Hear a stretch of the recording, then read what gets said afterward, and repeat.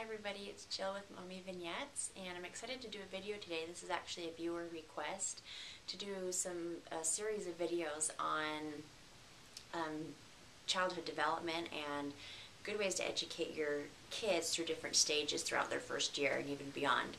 So I found that kind of stimulating and entertaining my daughter and stimulating her when she was a newborn and throughout her first year wasn't that difficult. We had plenty of toys and things to keep her entertained. Now that she's 18 months old, I'm finding it's a little harder to find activities and educational toys for her. So if you guys have any advice on where to find some activities and different toys or products that I can use, just really activities, I'm looking for things that are free that I can just do around our house with my daughter. That would be great if you can share that. So anything for like a toddler, because she's getting, I'm wanting to teach her colors and numbers and letters and things like that. She doesn't talk very much yet, but I'm just kind of finding that it's hard to keep her entertained at this age. So today I'm just going to do a quick video on kind of things to simulate and kind of entertain your newborn. So this will be 0 to 3 months of age, and then I'll probably do a video on 3 to 6 months, 6 to 9, 9 to 12, and those kind of things, and then 12 to 18 months. So I'll be working on those as we go along. So this one today is just 0 to 3 months. So that's when your baby's just a newborn, fresh home, and you're trying to learn the ins and outs of being a new mom or juggle a new baby with other kids living at home. So just to start off, I just wanted to show you some different resources where I got some of my information from, as well as just good things to have on hand that talk about childhood development. So first couple of books that I would recommend. This first one, I'm sure you've all heard of the What to Expect series, and there's What to Expect when you're expecting, and then What to Expect during the first year, and What to Expect the second year. So there's lots of these books, and this one's What to Expect the first year, and I found this really helpful, and I got this for free. I think somebody just gave it to me. I don't think it's the most updated version, but you can get these from the library, so I wouldn't go spend a lot of money on it because you can get it for free or really cheap lots of places. But this was a really good guide for me. It talks all about the different stages and what to expect at different stages of your baby's first year, and this specifically talks about different developmental milestones that they should reach during each stage within the first year. So this was a great resource for me. And then the other book that I have almost read front to back is this book. It's the Huggies, that says The Complete and Authoritative Guide Caring for Your Baby and Young Child, Birth to Age 5. And this is recommended by the American Academy of Pediatrics.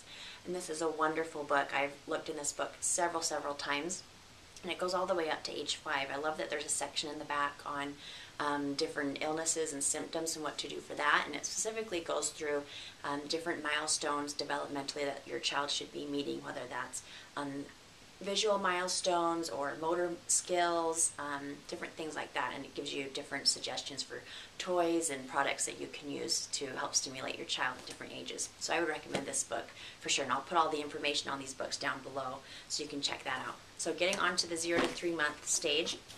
At this stage, they don't really need a lot of toys and things. They really can be entertained a lot by just your face and doing simple activities with your baby. So to start off, until they're about 2 months old, your baby can't even see more than about 12 inches away. So if you're across the room, they're not really going to be able to see you or focus on you until they're about 2 months old. One thing that babies do love are bold, bright colors and contrasting patterns. So things like white, black, and red colors really stick out to them, really bold and contrasting colors.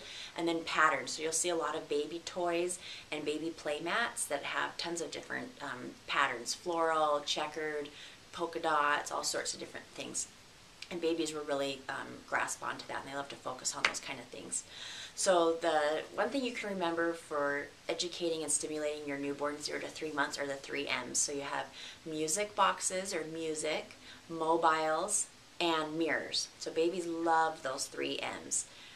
Especially mirrors. If you have a little mirror, and I have one, I couldn't find it, with a little handle, they can grasp onto that. They can clasp and close their hand when they're newborn, so they can hold on to things. They can look in the mirror. They love that, and looking at their, reflection really close. Mobiles are great, and music. They love listening to music, so those are great things. Also, some toys you can get for them, just little plush toys and things that make noise that they can grasp onto. Anything small like that. Little rattles are perfect. We have a little rattle. This one's a little bit big. You can get smaller rattles with smaller handles, but they can hold on to those and shake it, and it makes noise, and they love that. And then this is just an example of just some different contrasting colors and patterns that babies love, and different textures. Okay, so your baby 0 to 3 months is not going to be able to crawl or sit up or move around really. So even if you don't have a lot of toys, you can just do simple activities with them, like laying them down, you know, in their crib or on their diaper changing table or on your lap, and just doing simple little, you know, like playing peekaboo with them, massaging their arms and their hands, just kind of touching their body, smiling, doing different facial expressions really close to their face. They love all those kinds of things. That will really help to stimulate them. You can sing to your baby, simply talking to your baby. They love those kinds of things. And then you always want to be careful that things that you do have your baby play with, that they won't break, and that you know, they're really soft, so if the baby's holding it and they drop it on themselves, it's not going to hurt or have any sharp edges or anything like that. And then the other thing that I would recommend is getting some type of activity mat, and there's a ton of different kinds, and mine's packed away in our basement, so I didn't get it out. But I can link you below to the one that we did get. We got it at Babies R Us, and it was like $30. They have activity mats that are up to like $100, and I did not want to spend $100. So we spent about $25 to $30 on one, and it was perfect. It has a soft mat on the bottom. It has 4 like stability things that come up, and then from the top it hangs some little plush toys, and she could do tummy time on the mat, or she could get on her back and look up at the things dangling, and that would keep her entertained for a long time. She loved that, and sometimes I'd kind of crawl under there and lay with her, so she loved that.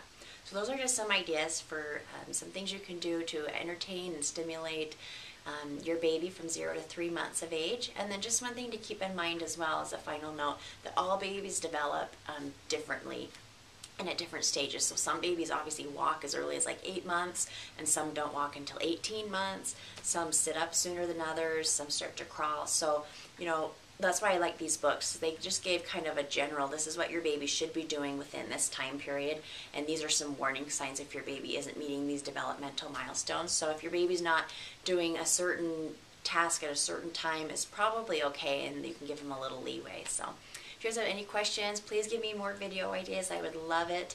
And if you like this video, let me know and comment below, especially if you have ideas for activities to do with your baby that work, and with your toddler. I would love to know that. So thanks everybody for watching. Bye.